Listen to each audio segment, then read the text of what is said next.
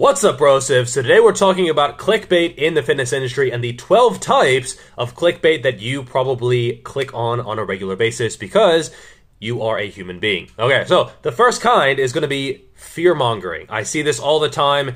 Any kind of killing your gains video is going to be in this category. What is really killing your gains is clicking on killing your gains videos, because if you click on a killing your gains video, it's going to kill your gains because the stuff you do to get gains are going to be killed because you don't do them because you watch a killing your gains video, which is killing your gains, basically.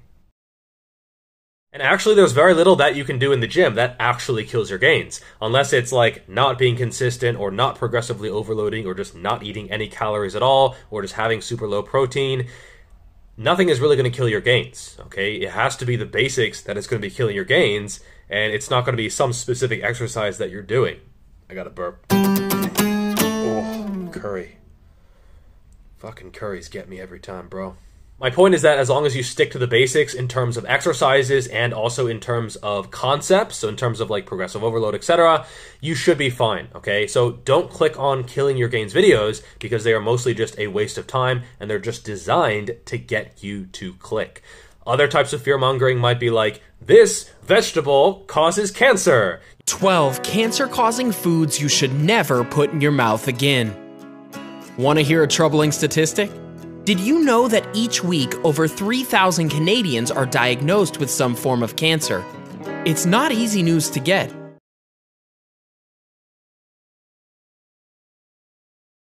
It affects everyone around you, and some of the hardest times for the patient can lie ahead. You might see an advertisement like, the 3 foods that you must avoid if you don't want erectile dysfunction, or this doctor discovered how to eat meat without getting cancer. Okay, it's mostly bullshit. Thomas DeLauer does these quite a bit, where he, has one study and he misinterprets the shit out of this one study, and he applies it to everyone and just clickbaits everyone by saying bananas are gonna kill you. Also, beware of the term linked.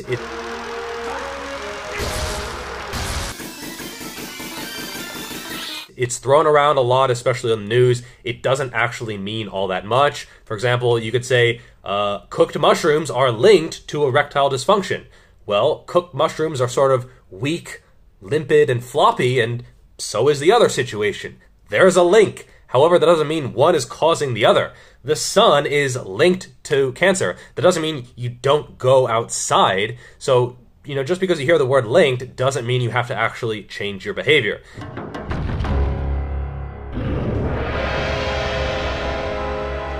Deadlifts could be linked to back pain, but if you do them properly, they're actually going to be preventative, not actually causing any kind of harmful situation. Same for squats, same for bench press and shoulders. There are links everywhere, but that doesn't mean you have to actually change your behavior based on these links. Another one is the endless amount of prehab that people think you have to do in the gym. I mean, if someone is a beginner and they search anything on YouTube, they're probably going to come across an Athlete X video first. And if they watch his videos, let's say they spend a day just binging on this guy's videos, first, they're going to think this is the only source when it comes to fitness information, which is definitely not the case. And second, they're going to think that fitness is super complicated and they need to do a bunch of prehab, otherwise their body is going to implode in a dysfunctional mess. And for most people, that's just not the case at all, okay? So there's no need to be extremely fearful about anything you do in the gym. Yes, it is possible to get injured, but actually risk of injury is pretty low for exercise in general. And, compared to a lot of other sports, bodybuilding type of weight training is actually extremely safe. Number 2 is going to be money. Now, this is something that I see all the time and I find to be honestly mildly repulsive, and I don't actually get jealous of this whatsoever. I just find it to be kind of disgusting, where you have like this fitness influencer and they're like, here's my new house, here's my new car, here's my new gym that I'm putting together, and look at all this super expensive equipment. And this often has a money in the title or the thumbnail. It'll be like money symbol 00000, a bunch of zeros, hopefully another digit besides 0 in the title there somewhere. But for me personally, this is almost always just pure entertainment, and I think a lot of people are addicted to this kind of content. They just watch it and they're like, oh my god, look at this guy, he's such a fucking hero, he's spending all this money, wow, great. there's really no educational value there, and I would encourage you to not click on that kind of bullshit. It's very popular, but it's kind of sad. It's a sad statement about humanity that that type of content is extremely successful. Giveaways are going to be another big one where it's like, oh, there's a $5,000 giveaway. You know, sometimes it's cash, sometimes it's just pure bullshit. No one wins. They're like, comment below for your chance to win part of a $10,000 prize. No one wins, okay? You see in the comment a few weeks later, everyone's like, did someone win? Was there a winner? An account person pays another account to say, like, oh yeah, it was me, I won. Sure, okay. The one exception, in my point of view, is gambling. Now, maybe it's because I've been in Asia for a while.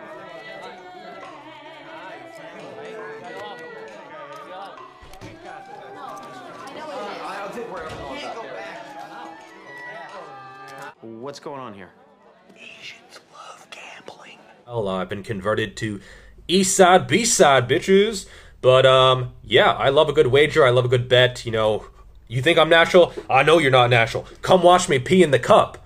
Ugh. Drama at its finest. I love that shit, and I think we all can agree that is some tasty clickbait. Number 3, speaking of peeing in a cup, the call out. Now, basically, every natty or not video ever falls into this category. I've actually done this in the past before, some style of content where I smelled some bullshit, and I said, hey everyone, there's some bullshit over here.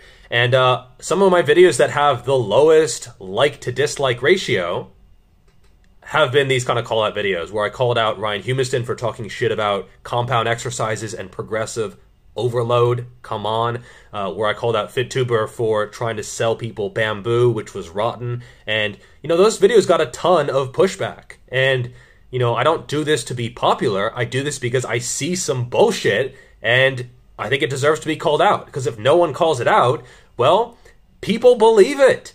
You know, it's amazing how many people believe this kind of blatant bullshit where it's so obvious how much of a scam or how full of shit these people are, and yet they're believed because they're, you know, they're popular or they're convincing or they're charismatic or they have abs or whatever, but some people just can't smell bullshit. They lack the olfactory, I think that's the word, device to actually smell BS. Now, you can actually turn these into an educational type of moment. I think Greg Doucette sometimes does those. Other times, it's just pure drama. It's like, they said this, then he said that, and then she said this, and then, oh my god, he's calling out the girlfriend, and then people ask me my opinion on these all the time. I don't even watch it. They're like, they send me this video like, oh, he said this about him. I just don't care, okay? Stop sending me these videos unless there's like something I can learn from it or something that I could actually legit comment about in terms of like actually helping people rather than just stirring up drama. Stop sending me that kind of stuff, okay? Number 4 is going to be the promise or the guarantee. Now, I see this all the time. Go from 0 to 5 pull-ups in 2 weeks. Guaranteed. Really? Okay, so if you're telling me someone is 400 pounds and they've never strength trained in their life, they can go from 0 to 5 pull-ups in 2 weeks, because that's what guaranteed means, okay? You're making a statement based on a wide range of people, and you are still guaranteeing something. Even if I have a client and I have all of their information from a 40-question questionnaire, there are no guarantees, okay? Because I don't know exactly how the process will go because I don't have a fucking orb that can tell me the future, okay? I'm not a fortune teller and I don't know what the future holds, so there are no guarantees. Ever. So if anyone in fitness ever guarantees you anything, they are almost always full of shit. Another red flag is if you hear the words fix, tweak, twerk, tip, trick, hint, hack, all these other ones. There's nothing for free in fitness, okay? There's no get around, there's no shortcut, there's no pill. Okay, steroids, whatever. But unless you're willing to do that, there's nothing you get for free, okay? There's always a cost, even with steroids. And so, you know, don't think you're going to watch a video and just go out the next day and miraculously, marvelously, majestically have a new and wonderful physique if you're skipping the basics, okay? Put in the work. Not by clicking on videos, but by learning the basics, sticking with the basics over a long period of time, and that is what is going to give you the results.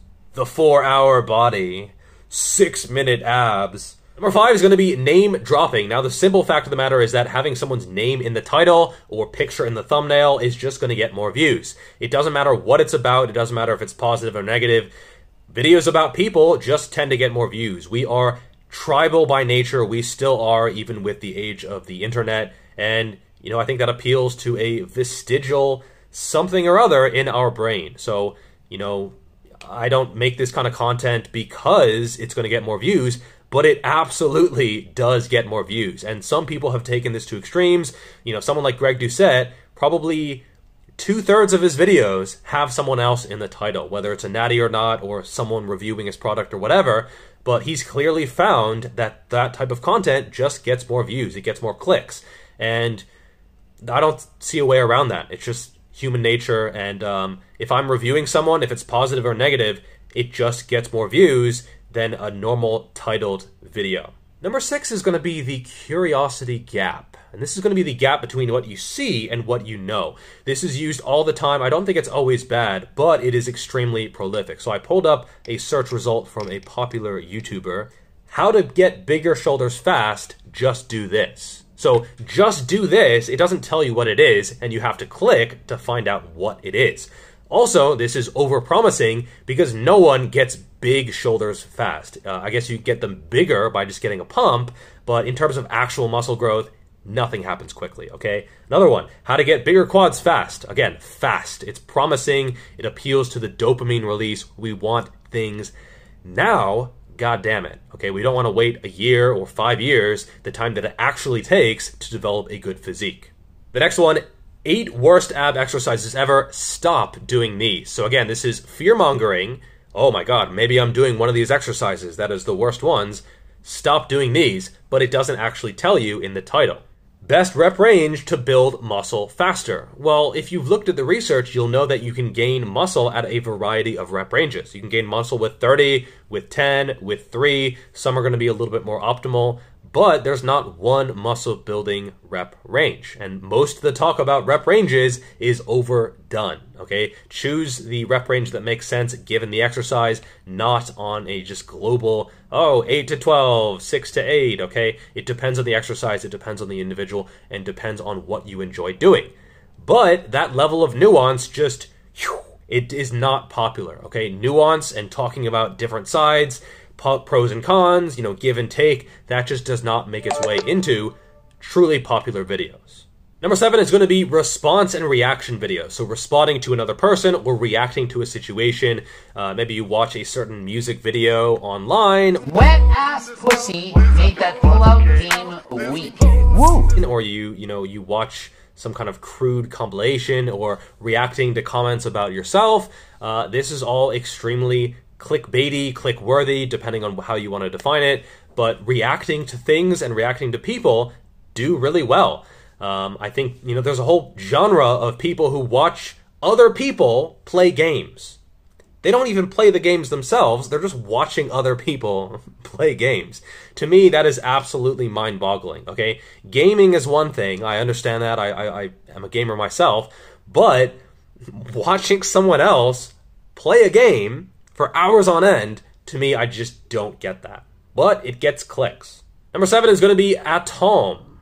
You don't know what ATALM is? This is going to be abs, tatas, assets, leanness, and muscles. Okay, so sex sells, and sex also gets clicks. So if I have someone with abs in the thumbnail, it's just going to get more clicks. Same with other things along that nature, okay? And people know this, and this is part of the reason why people do videos on other people, just because they get to put them in the thumbnail and it gets a lot of clicks. And most male YouTubers are going to spend a lot of time shirtless, and a lot of female YouTubers as well, in various stages of nakedness. And the reality is, again, we have these instincts, and sex tends to sell. That, appeals to our baser instincts. I tend to not do that. And when people tell me, like, oh, you only have 10,000 subs despite all the videos you've made, I know I could do some things to get way, way more if I really want to go down that road. Number 9 is going to be the apology kind of video. Now, this is not exclusive to fitness by any means, but who doesn't love a good grovel, right? Ooh, crocodile tears, you gotta love it. you have to realize most YouTube videos are bullshit. Okay, especially if they have a lot of fans, a lot of followers, the likelihood of them being full of shit goes increasingly higher.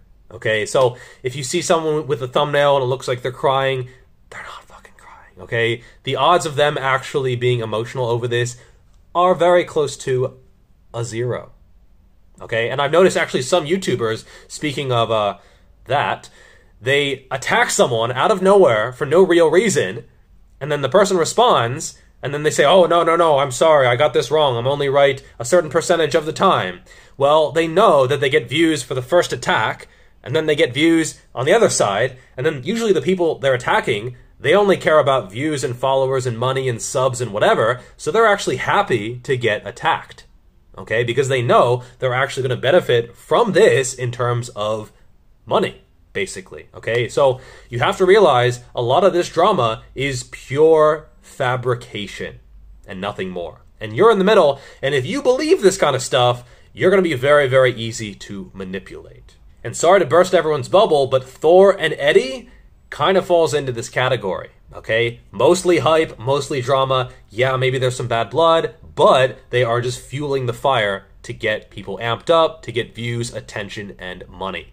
There's a reason they put the fight fucking like 2 years away, okay? Just to build up and amp up and get attention. Number 10 is going to be challenges. Now, this could be a calorie consumption challenge. This could be I ate my son's diet for a day challenge. Once and again and again. Matt Does Fitness does a ton of these. These are all of his most popular videos, and I get it. They're very entertaining. They're very watchable. I actually really like his style of shooting. It's clear that a ton of effort goes into actually making the videos, especially the intros, and I do like his content. I don't think he's natural, but anyway, that's a that's a discussion for another day, or probably never. Now, this type of content, it's not educational, okay? Don't fool yourself into thinking it's educational. It's pure entertainment and always will be. But that doesn't mean it's necessarily bad. If someone like Matt Does Fitness gets you into lifting and gets you, pumped up about lifting weights and gets you into the gym, for me, that's a net positive, as long as ideally you branch out into other sources when it comes to actually educational information. Now, I heard someone say, like, Matt is taking advantage of his son. Come on, that's half the reason to have a kid if you're a fitness influencer, okay? When my wife and I have a baby, that baby is going to be working for its food, okay? No free meals in this house. Number 11 is going to be transformations. Now, keep in mind that a ton of transformation pictures on the internet are just bullshit, okay? Like, they're just photoshopped. I mean, they can do deep fakes now. They can do tons of weird shit. And to Photoshop a picture, I really don't think takes all that much. I've never done it, ever, but it's also not that hard to do from all accounts, and a lot of this is like 3 best rear delt exercises, and then the before picture is like where it's photoshopped to just have 0 rear delt, like they just fucking cut out everything off of the back of the arm, and then after, they just like put a fucking steak on the back of their arms. Yeah, do these 3 rear delt exercises, you're gonna blow up and just get some steak implants on the back of your arms. All right. Number 12 is going to be Fails and Cringe compilations. And I actually did one of these in the past. It was like Ego Lifter in my gym. And normally if I get hateful comments or mean comments, I've even gotten death threats before. To me, it just doesn't affect me at all. But on this one video, the comments were kind of getting to me. It's like, oh, I had sort of filmed someone in the gym who was like ego lifting and he was curling 30 kilos or something. And the comments were kind of getting to me. And I realized it was because I wasn't really comfortable with the video that I had made. I didn't really have, passion and faith in what I was doing. And I wasn't 100% behind what I was doing because I wouldn't want someone to do that to me, to film me in the gym and put that footage online. And so, I realized the comments were getting to me because deep down, I felt shitty about it, And so I actually took the video down. So thank you all of you for calling me on that. Like, it was wrong of me to actually, now it's an apology video, shit. But it was wrong of me to put that up there, and, I took it down because it was a shitty thing to do. This is also a type of clickbait, fails, cringe, compilations, whatever. I think this can actually be educational in a way, and this was my intention putting this out there, was, if you see someone fail in the gym, or they're doing something stupid in the gym, or they're lifting too heavy, or they're using machine in the wrong way, and something bad happens, this can be actually a good way to avoid injury. Monkey see, monkey do. Or in this case, monkey see, monkey don't do. Still, I think past a certain point, this is going to be more entertainment than education. Sure, spend a few hours once watching gym fails, but don't let it dissuade you from ever lifting. I think it's easy to watch a fail video. Oh, he tore his biceps when doing a deadlift or a row, and now you're never going to do any of those exercises again. Or, oh, they tore a pec when they were bench pressing. If you watch enough fail videos, you'll never lift again, okay? Because you think that, oh, if I touch anything in the gym, I'm just going to, rip my entire body to shreds.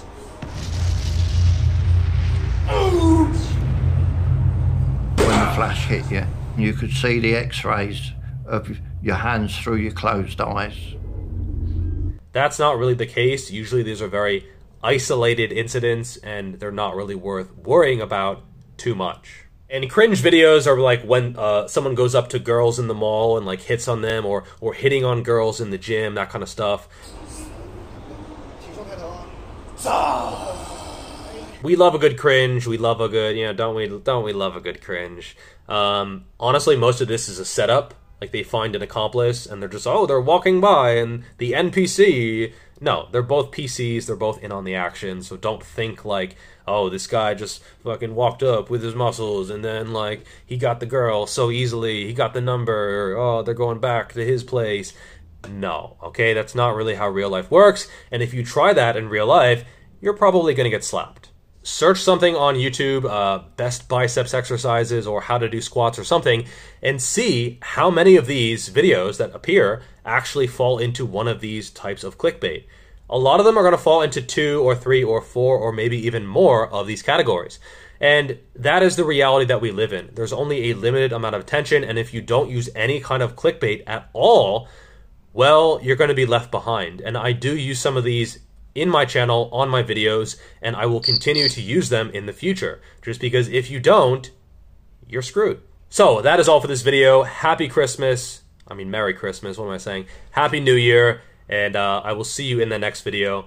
One final message is try to be aware of any holiday fitness scams. It's that time of year where people are trying to get back on the fitness horse, and there are certainly no shortage of fitness pieces of, or influencers rather, trying to take advantage of that newfound passion.